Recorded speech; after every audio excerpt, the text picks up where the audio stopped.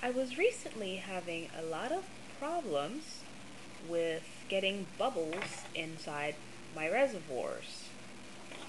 And not knowing what to do, I called the MiniMed 24-hour hotline, and I'm happy to demonstrate for you what I learned from them.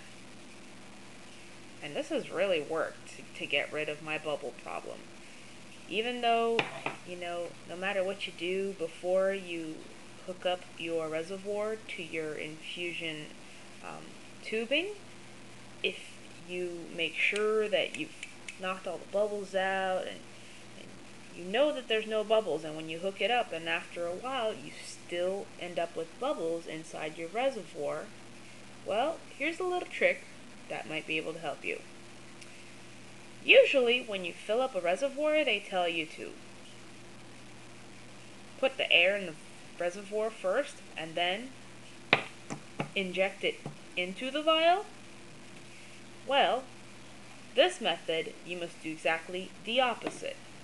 Instead of putting air into the vial, you have to remove the air out of the vial. This method is called degassing the vial. And so, you make sure that the plunger is all the way into the reservoir, and then you will put it into the vial and pull out just the air now.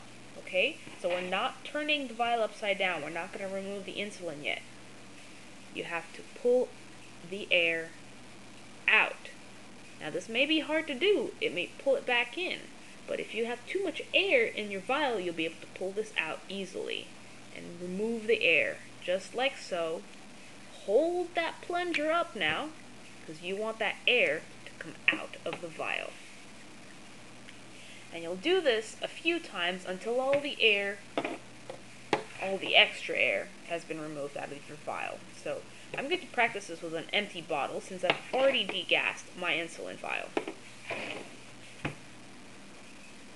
Push the plunger down, put it on top of the vial while it's still standing up on the table, and then pull the air out. While that plunger is still up, and you want to hold it if it's going to try to pull down, so hold it up. Don't pull it out too much like I just did. And then remove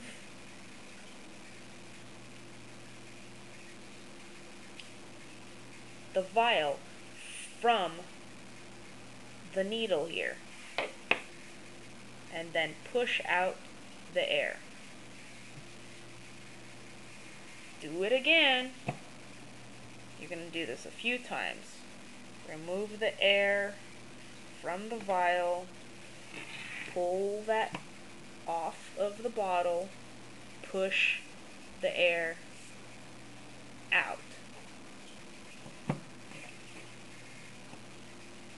So it may take a few times for you to get this until finally you've gotten enough air out of the vial. So once you've done this,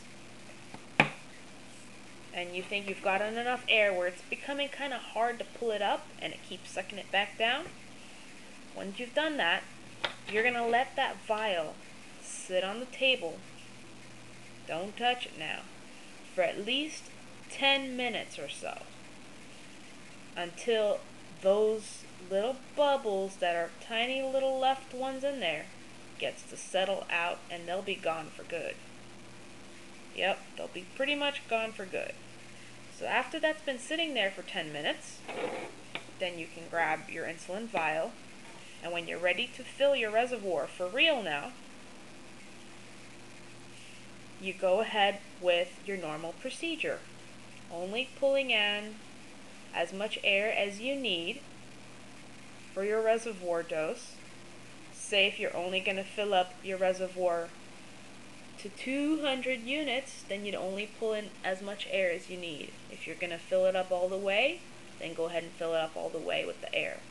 And then inject it into that vial. See? It's going to pull it down by itself, because that's all the air that it needs.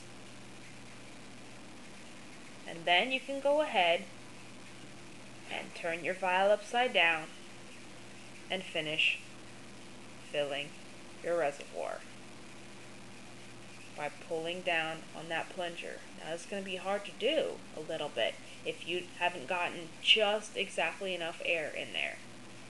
So it's going to be pulling down until you've got your reservoir full to where you want it to be. You're going to have to hold on to that plunger now so that it doesn't get sucked back in, because you don't have enough air in that vial. So, and then when you've got that done, the first thing you want to do is pull off the reservoir from the filler needle. So twist and off it goes. And now that's going to suck the air right back in there. But your reservoir won't have any more bubbles. So try this out and maybe it'll work for you. And if it doesn't, you might want to contact the company and you might have some bad cartridges. Good luck with that. Hope it works out.